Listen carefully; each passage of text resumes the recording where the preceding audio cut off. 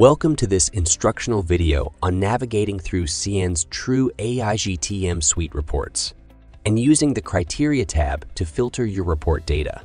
Power BI is a powerful tool for data analysis, and in this tutorial, we'll guide you through the essential steps to efficiently navigate reports and to make use of filters to focus on the data that helps you solve for your current task. Let's dive in. First, let's open a workspace report. In Viewer mode, which is the default view upon sign-in, on the left side of the report, you'll find the navigation panel. This panel allows you to switch between tabs within the report. Each report tab has a descriptive name relating to its content. For example, Bookings History or Churn History.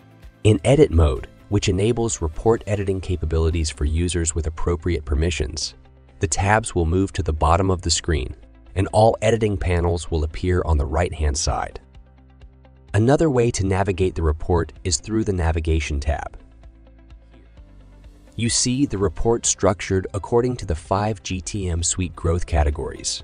Each category is represented by an icon, and throughout the reports, you will find the icons in the upper right corner of each tab, identifying what growth category it falls into.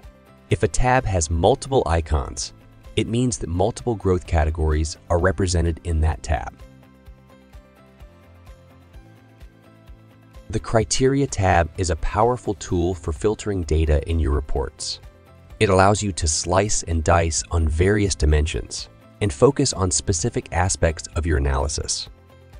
It's good practice to always start by clicking Clear All Filters to make sure no filters are selected from previous report use.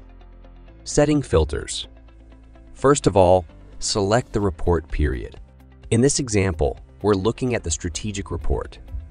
Therefore, we want to set it to span the last few years. Now we'll test a filter combination. These selections will dynamically update all visuals in the report, unless otherwise specified. For example, maybe you want to focus on account executives in the enterprise group. To do so, you simply check the enterprise group in the group filter and check account executive in the user role filter. Throughout the report, you will now only see data for account executives in enterprise group. Selected filter overview. You can easily see if any filters have been selected by looking at the Applied Filters pane in the Criteria tab. Additionally, for a quick view on the selected report period, groups, and user roles, there is a summary at the top of each tab. Quick filters. On certain tabs, there are also quick filters. These filter relevant data on that specific tab only. These filters do not affect the report as a whole. Now you're ready to try it out yourself. By mastering the navigation of your GTM suite reports and effectively filter your data, you'll be able to uncover valuable insights and present your findings with precision and clarity.